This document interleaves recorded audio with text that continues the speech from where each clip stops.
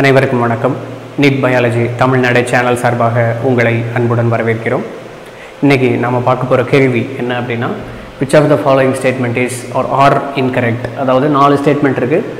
இந்த 4 ஸ்டேட்மெண்ட்டில் எது சரி எது தவறு அப்படிங்கிறத நாம் கண்டுபிடிச்சி எது தவறு அப்படிங்கிறத நீங்கள் மார்க் பண்ணணும். ஆக்சுவலாக இதுக்கு கீழே 4 ஆப்ஷன் இருக்கும். அந்த 4 ஆப்ஷனில் 1 and 2 R correct, 2 and 3 R correct அப்படின்னு சொல்லிட்டு 4 ஆப்ஷன் இருக்கும். அதை தெளிவாக நீங்கள் படித்து பார்த்து அதை தான் நீங்கள் அங்கே ஷேர் பண்ண வேண்டியிருக்கும். சரியா? அந்த ஆப்ஷனை நான் உங்களுக்கு இங்கே கொடுக்கல.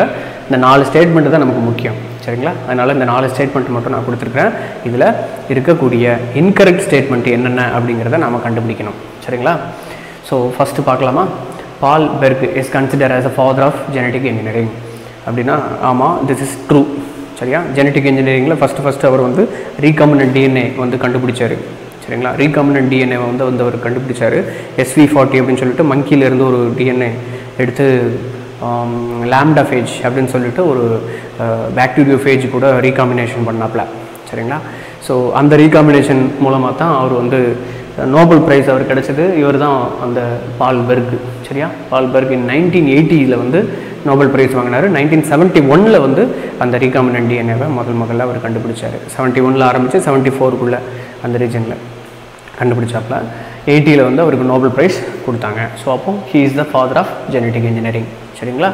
நெக்ஸ்ட் agrobacterium tumefaciens அப்படிங்கிறது it is known as natural genetic engineer அப்படின்னு சொல்கிறாங்க. முதல்ல ஜெனட்டிக் இன்ஜினியரிங்னா என்ன அப்படிங்கிறத நம்ம ஏற்கனவே பேசியிருக்கோம் நிறைய இடங்களில். இருந்தாலும் நம்ம லைட்டாக அதை நான் சொல்லிட்டுறேன். ஜெனட்டிக் இன்ஜினியரிங் அப்படிங்கிறது நமக்கு தேவையான டிஎன்ஏ சீக்வன்ஸை ஏதாவது ஒரு பாக்டீரியாவில் உள்ள பிளாஸ்மிடுக்குள்ளே நாம் அனுப்பி அந்த பாக்டீரியாவை நமக்கு தேவையான ப்ரோட்டீன்ஸை ப்ரொடியூஸ் பண்ண வைக்கிறது. சிம்பிள்.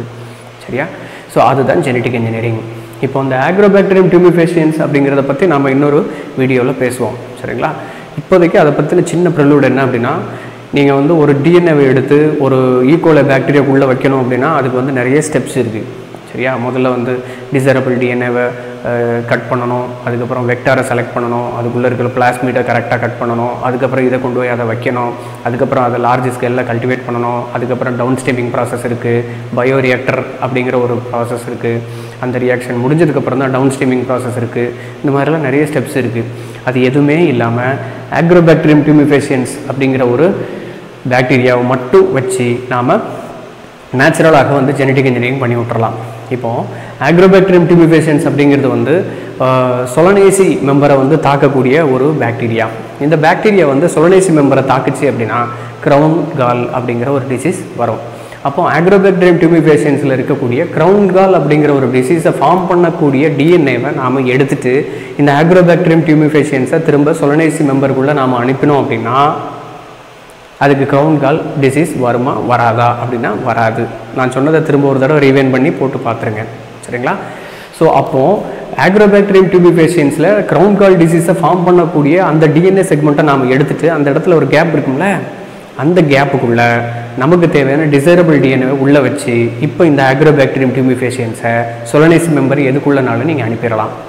அனுப்பிட்டீங்க அப்படின்னா அந்த பிளான்ட்டில் நம்ம என்ன கேரக்டர் டிசைரபிள் பண்ணணுமோ, தேவையான கேரக்டர் நம்ம எடுக்கணுமோ அந்த கேரக்டரை நம்ம டெரைவ் பண்ணிக்கலாம் agrobacterium tumefaciens மூலமாக. இந்த agrobacterium tumefaciens என்ன பண்ணும் அப்படின்னா அதுக்கிட்ட இருக்கக்கூடிய நம்ம அனுப்பின டிஎன்ஏ இருக்குல்ல, நம்ம அனுப்பின டிஎன்ஏ தானே agrobacterium tumefaciensனுடைய பிளாஸ்மிடில் இருக்குது. அந்த பிளாஸ்மிட் என்ன பண்ணோன்னா அது அங்கேருந்து ஸ்ட்ரைட்டாகவே வெளியில் போய் agrobacterium tumefaciens தான் அனுப்பும். அந்த பிளான்ட்டுக்குள்ளே இருக்கக்கூடிய குரோமோசோமல் டிஎன்ஏ இருக்குல்ல அதுக்குள்ளே போய் இன்கார்பரேட் ஆகிரும். அப்புறம் அது ரெப்ளிகேட் ஆகிரும். இந்த ப்ராசஸ் நம்ம ஆர்டிஃபிஷியலாக பண்ணோம் அப்படின்னா it is very very TDS. சரியா? எக்ஸாக்ட்லி நம்ம ரெஸ்ட்ரிக்ஷன் என்சைம்ஸை வச்சுக்கிட்டு அதை கரெக்டாக ஸ்பெசிஃபிக் சைட்டில் கட் பண்ணி அதுக்கப்புறம் அதை இன்னொரு காம்ப்ளிமெண்ட்ரி டிஎன்ஏ போட்டு ஒட்டி ரீகாம்பினன்ட் டிஎன்ஏவை உருவாக்கி அதுக்கப்புறம் அதை பயோரியாக்டரில் வச்சு வளர்த்து கண்டாமினேஷன் இல்லாமல் மெயின்டைன் பண்ணுறது அது பெரிய விஷயம். அதுக்கப்புறம் டவுன் ஸ்ட்ரீமிங் ப்ராசஸ் இருக்குது. இது எதுவுமே பண்ணாமல் agrobacterium tumefaciensல இருக்கக்கூடிய க்ரௌன் கால் அப்படிங்கிற ஒரு டிசீஸை ஃபார்ம் பண்ணக்கூடிய ஒரு டிஎன்ஏ செக்மெண்ட்டை எடுத்துகிட்டு உங்களுக்கு தேவையான டிசைரபிள் டிஎன்ஏ வச்சுட்டிங்க அப்படின்னா அந்த agrobacterium tumefaciens ஒரு பிளான்ட்டுக்குள்ளே போய் அந்த பிளான்ட்டுக்குள்ளே இருக்கக்கூடிய நியூக்ளியஸுக்குள்ளே போய் நீங்கள் ஒரு பர்டிகுலர் பாக்டீரியா ஒரு குரூப் ஆஃப் பாக்டீரியா அனுப்பி விட்டால் போதும். டோட்டலாக இருக்கக்கூடிய அத்தனை பிளான்ட் செல்லுக்குள்ளேயும் உங்களோட டிசைரபிள் டிஎன்ஏவை அந்த நியூக்ளியஸுக்குள்ளே படப்படன்னு போய் இன்கார்பரேட் பண்ணி வச்சிரும். இந்த மாதிரி நம்ம ஒரு பிளான்ட்டில் இருக்கிற அத்தனை செல்லுக்குள்ளேயும் நாம் போய் இன்கார்பரேட் பண்ண முடியுமா? முடியாது. சரியா? ஆனால் அந்த வேலையை agrobacterium tumefaciens ரொம்ப தெளிவாக செஞ்சிடும். நாம் வந்து தனியாக வந்து என்ன பண்ணுவோம், பிளான்ட்டுக்குள்ளே ஏதாவது ஒரு கேரக்டர் டிசைரபிள் கேரக்டர் வைக்கணும் அப்படின்னு வச்சுக்கோங்களேன். அதை வைக்கணும் அப்படின்னாக்கா ஒரு செல்லு மட்டும் எடுத்து அதுக்குள்ளே வேணால் இன்கார்பரேட் பண்ணி அதை எடுத்து டிஷ்யூ கல்ச்சர் மூலமாக நம்ம வளர்த்து இன்னொரு பிளான்ட்டை தான் உருவாக்கணும். இப்போ டோட்டலாக ஒரு முழு பிளான்ட் இருக்குது, அந்த பிளான்ட்டுக்குள்ளே அத்தனை செல்லுக்குள்ளேயும் நமக்கு தேவையான டிசைரபிள் டிஎன்ஏ அனுப்ப முடியணும்னா நம்ம இந்த agrobacterium tumefaciens தான் டிபெண்ட் பண்ணியிருக்கோம். பட் இதில் ஒரு சின்ன டிஸ்அட்வான்டேஜ் என்ன அப்படின்னா, இந்த agrobacterium tumefaciens சொலனேசி மெம்பரை மட்டும்தான் அட்டாக் பண்ணோம். மற்ற எந்த ஸ்பீஷீஸ்லையும் நீங்கள் இந்த agrobacterium tumefaciens பயன்படுத்த முடியாது. சரிங்களா? ஸோ அப்போ ரெண்டாவது ஸ்டேட்மெண்ட்டும் ட்ரூ தான். சரியா? agrobacterium tumefaciens is known as natural genetic engineer. ரைட்டா? S, it is true. மூணாவது வந்து பார்த்தீங்கன்னா the first artificial recombinant DNA molecule was constructed by Arber and Smith அப்படின்னு போட்டிருக்கு. It is wrong. சரியா? ஏன்னா மேலேயே நம்ம சொல்லியிருக்கோம், பால்பர்க் தான் ஃபஸ்ட்டு ரீகாம்பினன்ட் டிஎன்ஏவை உருவாக்கினார் அப்படின்னு சொல்லி. கீழே வந்து அதுக்கு கான்ட்ரவர்சியாக கொடுத்துருக்காங்க. So third statement is wrong. This is incorrect. நாலாவது வந்து பார்த்தீங்கன்னா the government has banned the cultivation of genetically modified BT cotton. BT cotton என்னது? bacillus thuringiensis cotton. அது என்னது bacillus thuringiensis அப்படின்னா, இப்போ ஒரு காட்டன் பிளான்ட் இருக்குது அப்படின்னா அந்த காட்டன் பிளான்ட்டை அஃபெக்ட் பண்ணக்கூடிய பெஸ்ட் எல்லாம் இருக்குல்ல, அந்த பெஸ்ட்டை வந்து காலி பண்ணுறதுக்கு நம்ம பெஸ்டிசைடை வந்து தெளிக்காமல் அந்த காட்டனுக்குள்ளேயே வந்து அந்த பெஸ்ட்டுக்கு அகேன்ஸ்டான ஒரு டெண்டன்சியை உருவாக்குறது இருக்குது பார்த்தீங்களா? அதுக்கு பேர் தான் இந்த BT காட்டன். சரியா? அந்த பெஸ்ட்டுக்கு வந்து bacillus thuringiensis ஒரு டிசீஸை உருவாக்கும். சரியா? அதோட கட்டில் போய் கிறிஸ்டல்ஸை ஃபார்ம் பண்ணி சாவடிச்சிடும். யார்?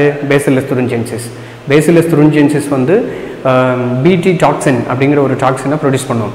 அந்த டாக்ஸின் வந்து பெஸ்ட்ஸ் இருக்கு இல்லையா, காட்டனை அஃபெக்ட் பண்ணக்கூடிய பெஸ்ட் இருக்குது பார்த்தீங்களா, அந்த பெஸ்ட்டோட கட்டுக்குள்ளே போய் கிறிஸ்டலை ஃபார்ம் பண்ணி ஓகே அதுக்கப்புறம் அதை சாவடிச்சிடும், அந்த இன்செக்டை சாவடிச்சிடும். இப்போ நீங்கள் bacillus thuringiensis அடிக்கிறதுக்கு பதிலாக காட்டன் பிளான்ட்டை உருவாக்கும் போதே அதுக்குள்ளே ஒரு செல்லு, அந்த ஒரு செல்லுக்குள்ளே BT டாக்ஸினை உருவாக்கக்கூடிய டிஎன்ஏ செக்மெண்ட்டை நீங்கள் உள்ளே அனுப்பிட்டீங்கன்னு வச்சுக்கோங்களேன். இப்போ அதை டிஷ்யூ கல்ச்சர் மூலமாக மல்டிப்ளை பண்ணும்போது நீங்கள் அந்த காட்டன், நீங்கள் அந்த ஜெனட்டிக்கலி மாடிஃபைடு காட்டன் இருக்குது பார்த்தீங்களா, BT காட்டன் அப்படிம்பாங்க. அதாவது bacillus thuringiensis உருவாக்கக்கூடிய டாக்ஸின், அதை உருவாக்கக்கூடிய காட்டன், அதுக்கு பேர் தான் BT காட்டன். சரிங்களா? இந்த BT காட்டன் என்ன பண்ணும் அப்படின்னாக்கா ஆட்டோமேட்டிக்காக அந்த இன்செக்ட்டுக்கு அகேன்ஸ்டாக டாக்ஸின்ஸை ப்ரொடியூஸ் பண்ணி அதை காலி பண்ணிடும் அப்படிங்கிறது தான். சரிங்களா? ஸோ அதை வந்து கவர்மெண்ட் வந்து பேன் பண்ணதாக சொல்லியிருக்காங்க. It is totally wrong. சரியா? அதை கவர்மெண்ட் வந்து பேன் பண்ணது அப்படின்னு சொன்னது இன்கரெக்ட். சரிங்களா? ஸோ அப்போ இந்த ரெண்டு ஸ்டேட்மெண்ட்டும் incorrect. So again I am telling you the answer here. So Pahlberg is considered as father of genetic engineering. Yes, it is true. In 1980 he has got the Nobel Prize. Then agrobacterium tumefaciens is known as natural genetic engineering. Yes, it is also true because we are all using many of the vegetables by genetic modification by this agrobacterium tumefaciens. தக்காளி வெரைட்டிஸ்லாம் பெங்களூர் தக்காளிலாம் சொல்கிறாங்க இல்லையா, so அது எல்லாமே வந்து இந்த agrobacterium tumefaciens வச்சு தான் நாம் மாடிஃபை பண்ணியிருக்கிறோம். சரிங்களா? அதில் வந்து அது ரைப்பன் ஆகும்போது முன்னாடி இருக்கிற தக்காளிலாம் வந்து பார்த்திங்கன்னா சீக்கிரமாக வந்து சாஃப்ட் ஆகிடும் இல்லையா. பழுக்கிற பழங்கள் வந்து பார்த்திங்கன்னா 3 நாள் அவ்வளோதான், அதுக்கப்புறம் இருக்காது. இப்போ இருக்கிற பழங்கள்லாம் வந்து பார்த்திங்கன்னா இட் இஸ் ஜெனட்டிக்கலி மாடிஃபைடு, அது ரொம்ப நாளைக்கு இருக்கும். சரியா? பழமாக தான் இருக்கும், ஆனால் ரொம்ப நாளைக்கு இருக்கும், ஹார்டாகவே இருக்கும். ஸோ அதுக்கு காரணம் இந்த ஜெனட்டிக்கலி மாடிஃபைடு தக்காளி, அதை agrobacterium tumefaciens மெத்தட் மூலமாக தான் பண்ணுறாங்க. தக்காளி அப்படிங்கிறது ஒரு சொலனேசி மெம்பர், ஞாபகம் வச்சுக்கோங்க. The first artificial recombinant DNA molecule was constructed by Arber and Smith. It is wrong because Pahlberg தான் ஃபஸ்ட்டு artificial recombinant DNA-வை கண்டுபிடிச்சாங்க.